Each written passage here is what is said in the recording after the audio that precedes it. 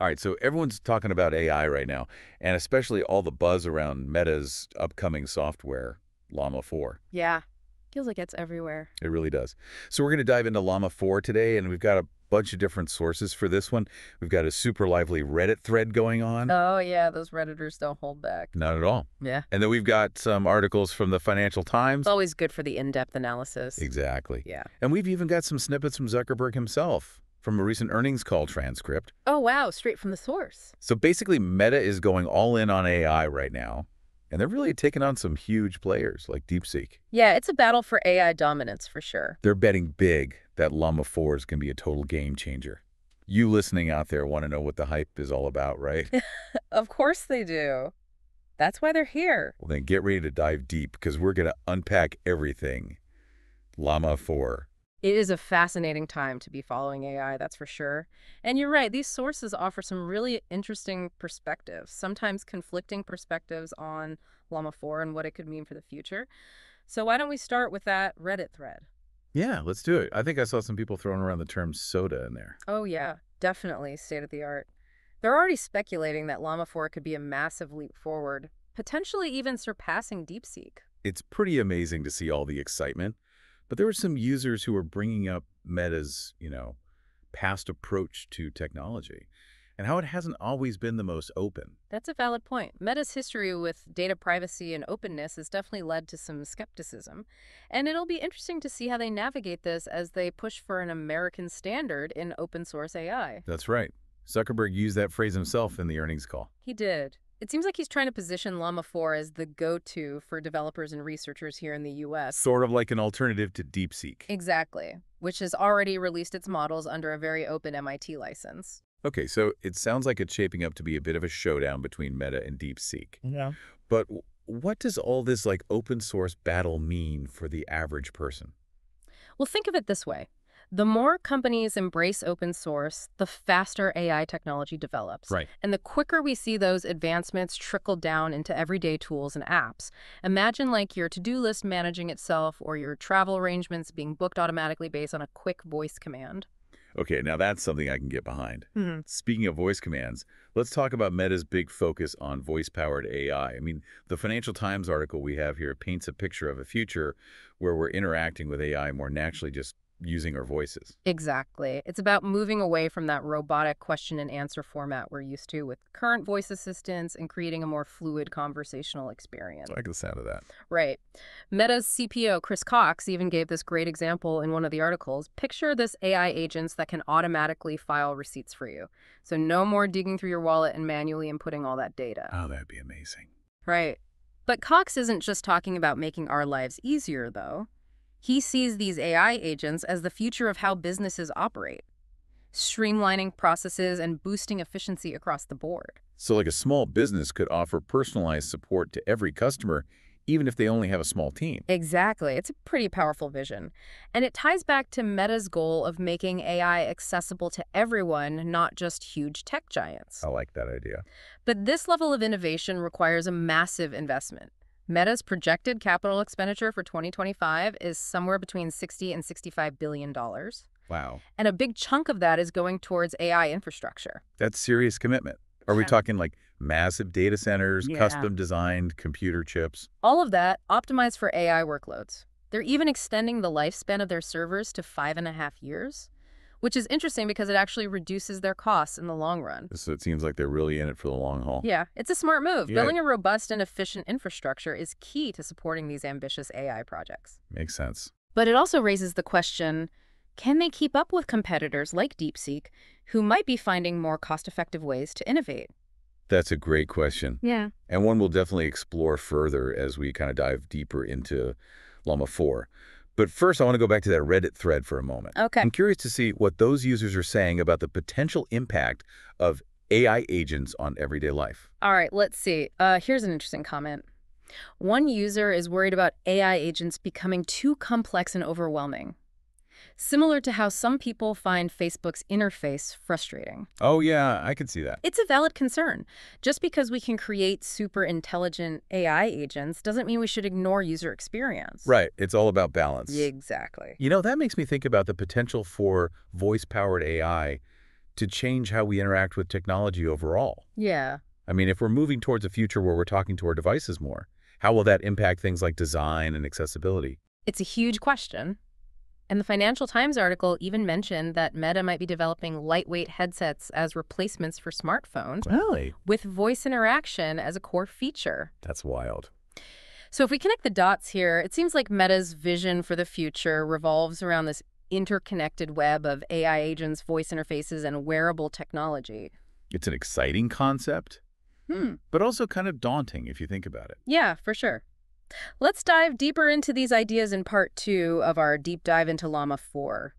Picking up where we left off, this idea of replacing smartphones with these lightweight headsets is super intriguing. Yeah, I mean, it really makes you wonder how voice-powered AI is going to shape the way those devices are designed. Yeah, like are we going to see like a shift towards even more intuitive voice interfaces as AI gets more sophisticated? I would hope so. I'm all for, like, ditching these tiny screens and the constant notifications. But I can't help but think, like, what about people who aren't that tech-savvy?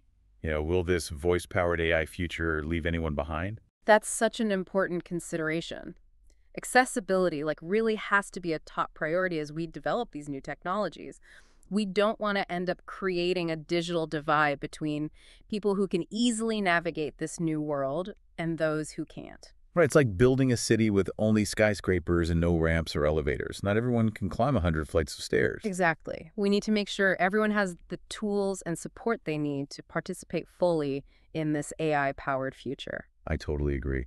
And, that brings us back to Meta's push for an American standard in open source AI. Yeah. It's not just about competition with DeepSeek, right? No, it's about creating a level playing field where everyone has the opportunity to benefit from these advancements, regardless of their technical expertise. So it's more about fostering collaboration and innovation rather than, like, locking everyone into a specific platform or ecosystem. Yeah, exactly. It's like building a public park instead of a private club. Everyone's welcome. I like that analogy. And that open approach could lead to some really exciting developments in voice-powered AI. Remember that Financial Times article mentioned Meta's desire to make conversations with their AI models more natural and two-way? Yeah, like actually being able to have a conversation. Exactly. Imagine being able to interrupt your AI assistant, ask clarifying questions, or even have a back-and-forth discussion just like you would with a human. Yeah, no more awkwardly phrasing everything like you're talking to a search engine. Right. But how do you even begin to teach an AI to handle all the nuances and complexities of human conversation? Well, that's where Llama 4 comes in. It's being designed as an omni-modal, which means it can process voice input directly without having to convert it to text first. Yeah. And this allows for a more seamless and responsive interaction. It's like having a conversation with someone who understands you perfectly, even if you jump between topics or speak in a roundabout way. Okay, now we're getting into some pretty technical territory here. Yeah. Can you break down what an omni-modal is and why it's such a big deal? Sure. Think of it this way. Current voice assistants rely on separate systems for speech recognition, language understanding, and response generation. It's a bit clunky and inefficient. Okay. An omni-modal combines all of those functions into a single integrated system, Oh, wow. making the whole process much smoother and more natural. So it's like having a single brain that can handle everything related to voice interaction instead of like 3 separate brains trying to communicate with each other. Exactly.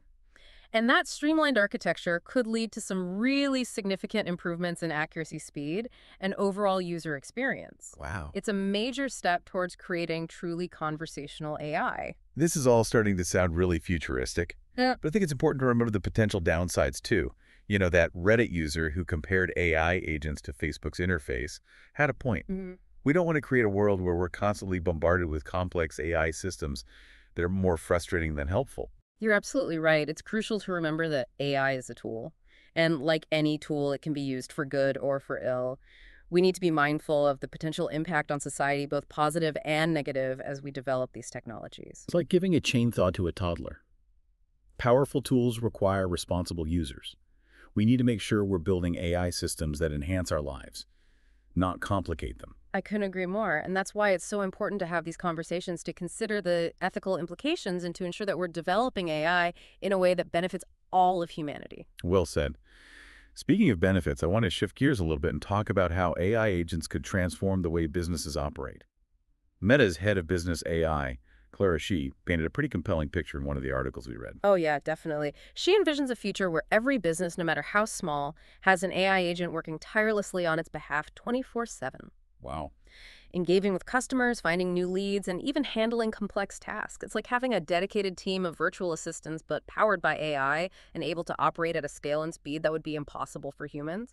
I can see how that would be a huge game changer, especially for small businesses that often struggle to keep up with the demands of the digital world. Yeah, it's like leveling the playing field and giving everyone access to the same powerful tools. I like that. And that accessibility is key to Meta's vision. Yeah. They want to make AI a democratizing force, empowering businesses of all sizes to thrive in the digital age. It's a bold vision. Yeah. And it's certainly generating a lot of buzz. Mm. But can Meta really pull this off? And remember, they're facing stiff competition from companies like DeepSeek, who are already making waves in the open source AI space. It's true. And let's not forget about that massive investment required to build and maintain the infrastructure needed to support these ambitious AI projects. You raise some very valid points. It's a high-stakes game, and there's no guarantee of success. Right. But Meta is clearly committed to this vision, and they're putting their money where their mouth is. Yeah. Investing heavily in research and development, building those massive data centers, and even designing custom silicon chips that are optimized for AI workloads. It's like they're building a rocket ship to Mars. It's a risky and expensive undertaking, but the potential rewards are huge. Yeah. And just like with any space exploration mission, there will be challenges along the way. But Meta seems determined to push the boundaries of what's possible with AI, and they're not afraid to take risks. I'm definitely intrigued to see where this journey takes us. But before we get too carried away with all the possibilities, I think it's important to take a step back and consider the potential downsides of this AI-powered future. For sure. What are some of the things that we need to be mindful of as we move forward? That's a great question, and one that deserves careful consideration. I mean, we've already touched on the importance of accessibility and responsible AI development. Right. But there are other concerns as well, such as the potential impact on jobs, the risk of bias in AI algorithms, and the need for clear ethical guidelines to govern the use of AI. Yeah. These are all complex issues that we need to address as a society if we want to create an AI-powered future that benefits everyone. It sounds like we have a lot to unpack in the final part of our deep dive into Llama 4. It's been really interesting talking about Llama 4 and all of Meta's ambitious plans for AI. It has. And, it's clear they're not just focused on the technology itself, right? But also on the bigger picture, like how it's going to affect businesses and people's everyday lives. Absolutely. Yeah. I mean, they're really painting a picture of this future where AI is just seamlessly integrated into everything we do, making our lives easier, more efficient, and hopefully, more fulfilling. Yeah, it's like they're saying, hey, we know tech can be kind of a pain sometimes, but trust us on this one. This is going to be different. This is going to make things better. And they're backing up those claims with some pretty solid examples. I mean, remember Chris Cox talking about those AI agents that could handle things like filing your receipts and scheduling your appointments? Oh, yeah. Those are the things that people can really wrap their heads around. Totally. It's like, okay, now I get it. AI could actually be useful for me. But, let's go a little deeper here. What about the even bigger picture? How could these AI agents actually change the way businesses work? Well, Clara Shih, who's the head of business AI at Meta, actually had some really fascinating thoughts on this. Yeah. She thinks that AI agents are going to become essential tools for businesses, just as important as having a website or an email address. Wow. So every business, big or small, would have this 24/7 AI rep working for them. That's the idea. It's like having an entire team of virtual employees, but they never sleep, they never take breaks, they're always learning, and they can process information so much faster than we can. But wouldn't that lead to huge job losses? I mean, that's one of the big worries people have about AI. It's a valid concern for sure, and it's something we need to be talking about as a society. We need to start thinking about how we can retrain people for the jobs of the future, jobs that'll involve working with AI systems instead of competing with them. So it's kind of like the Industrial Revolution all over again, except instead of machines replacing physical labor, it's AI replacing cognitive labor. Yeah, in a way. It's a massive shift, and it's going to require us to really rethink how we approach work and education. But, I'm trying to be optimistic about this. Yeah. I think we can find ways to make this work. Me too. It's not about humans versus AI, right? It's about finding ways to use AI to enhance what we do best as humans. Things like our creativity, our empathy, and our ability to think critically. Exactly. Yeah. And that brings us back to this idea of ethical AI development. We have to make sure we're building AI that aligns with our values and that ultimately benefits all of us. Absolutely. It's like we're writing the rule book for a whole new world, a world where AI is a really significant role. And we need to make sure those rules are fair and just and promote the well-being of everyone. Well said. And, Meta's focus on open source AI seems like a good step in that direction. It is. It encourages transparency, collaboration, and a more democratic approach to AI development. So it's not just a few big companies controlling everything. Right. It becomes more of an open ecosystem where everyone can contribute and benefit. And that's what makes this whole conversation so exciting. We're at this really pivotal moment, and we have the power to shape the future of AI in a way that reflects our values and aspirations. It's a bit like being on a rocket ship. We know it's going to be an incredible journey, but we don't quite know where we'll end up. But that's the beauty of it, right? It's a journey of discovery and exploration. And while there will be bumps along the way, I really believe we can work together to create an AI-powered future that's both innovative and beneficial for everyone. I hope so. So to everyone listening out there, we encourage you to keep learning, keep exploring, and keep asking questions. This world of AI is changing so quickly, and it's up to all of us to stay informed and engaged. Absolutely. And don't forget, LlamaCon AI is coming up on April 29th. Oh, yeah, that's right. It's a great chance to hear from some leading experts and stay up to date on all the latest developments. And if you have any thoughts or questions about anything we've talked about today, we would love to hear from you. You can leave us a comment on our website or reach out to us on social media. Yeah, we're always happy to chat. So until next time, keep diving deep into this world of knowledge and innovation. We'll be here to guide you every step of the way.